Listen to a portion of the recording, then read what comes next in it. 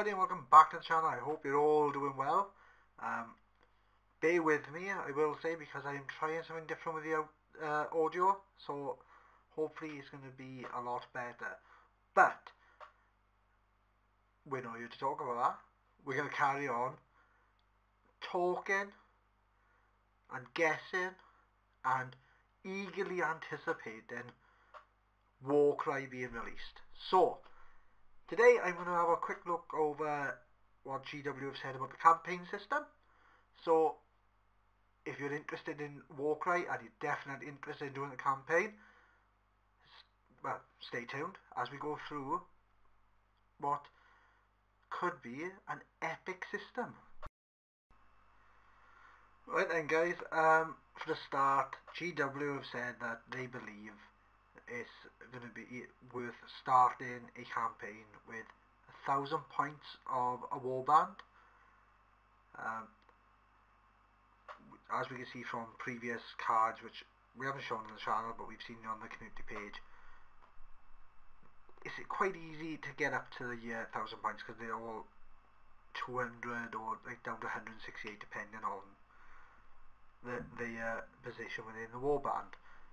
So it's quite a small, tight-knit warband to begin with, so I kind of like that, because the whole point of a campaign is, you know, you start off small and then you become living legends towards the end.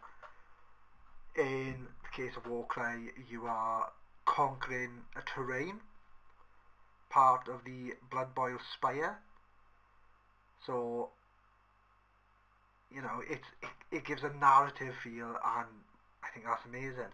So from the information they've dropped so far, I believe a campaign is 9 games in total, but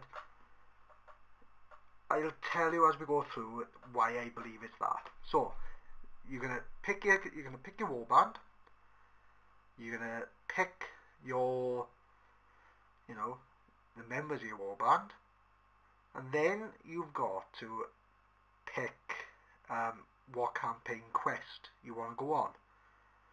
And there's going to be quite a few, and I think they've said in the core book they've dedicated 50 pages to campaign information, so it's going to be quite lengthy. But I've got some examples by here for this.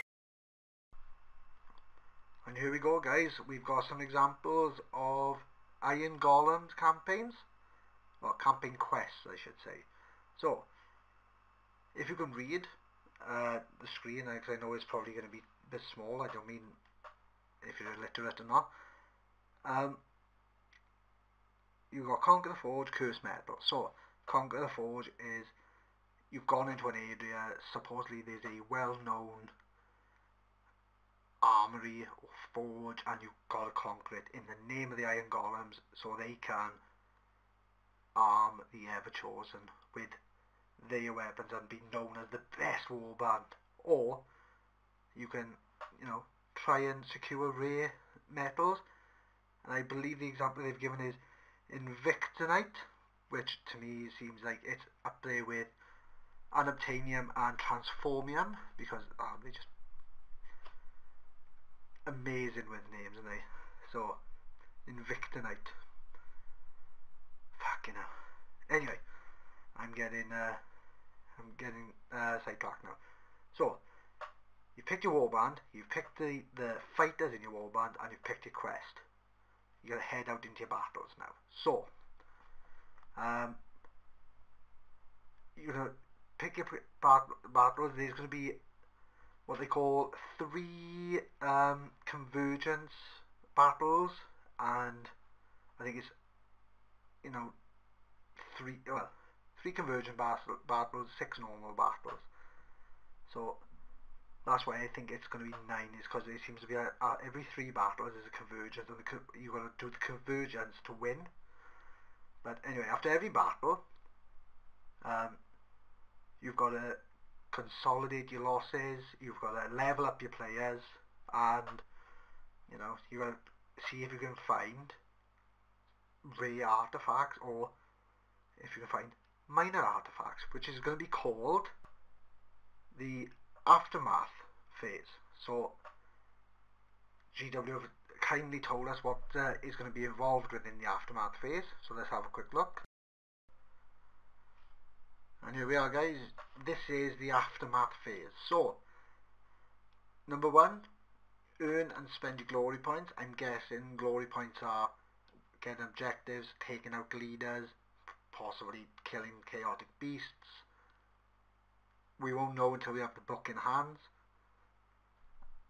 And I know possibly if taking down a certain unit.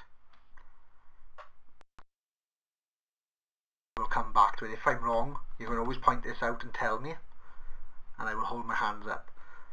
You make your injury rolls, so I'm guessing if you've got any downed fighters, you can see if they're injured, so they might have injuries going forward, or they might just die on the battlefield. You gain destiny dice, and I believe they said destiny dice are the way to level up your fighters, so they can get certain stats, but they wouldn't get command traits because they come in convergence battles. So you can level up your fighters. You can either remove some of your injured ones to get new fighters, so it's always a balance you can get with. Have you got a level up fighter with a niggling injury, and you can say, right, but he's useless to me, I'll get somebody from the ground floor. It's totally up to you. That is how you personalise your warband. Search for lesser artifacts, which we will go over some of the artifacts after. Advance on the campaign progress tracker. Earn artifacts of power and command traits. And number 7 is what I'm on about with your convergence battles. So let's have a look at a battle pack for that. Right then, guys, now we're going on to the convergence battles, and as GW have told us, these are pivotal points in your campaign where you've got to win to advance. So this is like, how I see it is like, it's a tabletop version of Total War, where you've got to get certain artifacts or certain points of power. You've got to go into like legendary battles. So this is how I see the convergence battles. They are those pivotal moments. That is where your warband legend is made. They've also said there's 3 convergences, pivotal battles. Your first one is you're rewarded with an artifact power. Your second, you give a leader a command trait, and they've left the third one blank because I'm guessing that's where you have completed your quest. You have conquered your territory. Your quest is all complete. You are the power in that territory. So, what else can I say? This is going to be your main buffing part of your warband. This is where, like they said, you get your artifacts and your warlord traits. I think it's a good system so far that I can see, because it keeps you involved. There's no way that you are ever going to feel like you're dropping someone behind, because you might have won a few battles, but unless you can win the convergence battles, you ain't getting closer to winning the campaign. So it's really interesting. It seems to be, it's going to be very involved, which I don't mind. I really don't mind, because as I've spoken about before, we are doing a Blood Bowl league for the local club. So we like to get involved in systems. So I can't wait to see this. I can't wait to get in the book and read over it. And yeah, I just don't know what else to say. This is fantastic. This is a campaign book. This is, I know it's a little system. It's not like it's 2,000 points or anything like that, but it's amazing. This is,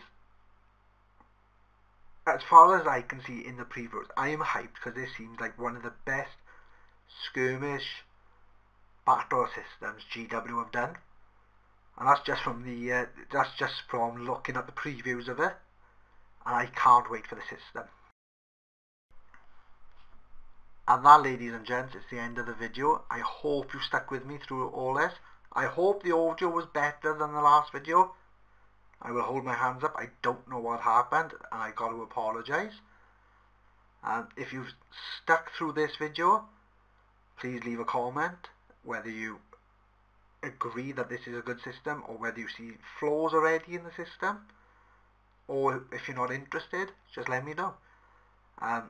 If you enjoyed the video, like it and share it, because YouTube have decided my little channel is not worth sharing anymore, considering I had links in other videos. Like, for some reason I added in an Ann Summers show, and then it was in different other channels, also available to view stuff, but no more. I am out on my own, out on the fringes. So it's only with you guys' help that other people will see it. So if you're a subscriber, please share. If you're not a subscriber, please subscribe and share. It means so much to me, and I can't wait to get this system. I can't wait to get this system in hand. Are you guys excited about Warcry just like me?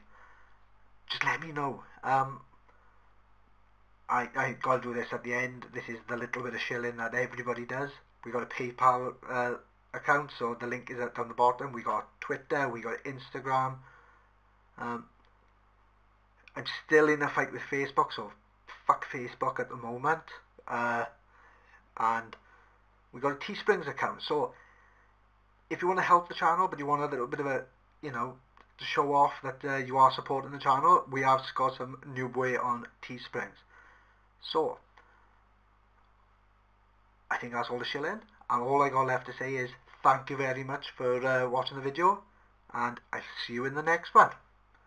Cheerio, people.